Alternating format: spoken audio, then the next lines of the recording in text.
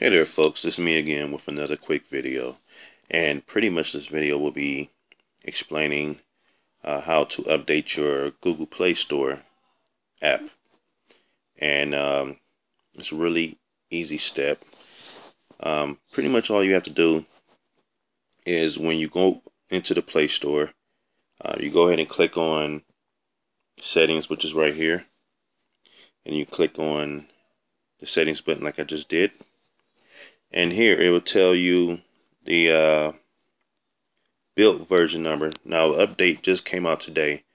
Previously, I believe it was 4.8. I can't remember the other two numbers.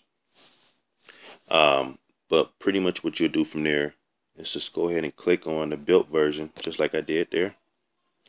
And you see here it says it's up to date. But before, when the update is out, it will tell you download new update. It will tell you the message right here, download new update. And all you have to do is just click OK. And that's pretty much all you have to do. You won't see it downloading. It'll be doing it on the back end.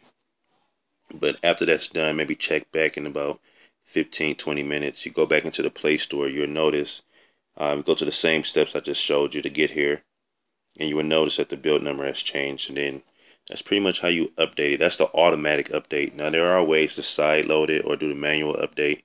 I prefer to do the automatic update. So if those updates are out there, if you're hearing about them or seeing them out there on the different blogs, and they said the update is ready, you can just come in here and click on the build version number after you go into settings, and it'll tell you that it's updating. And once you come back, if you were to click on it like I just did, it will tell you the Google Play Store is up to date.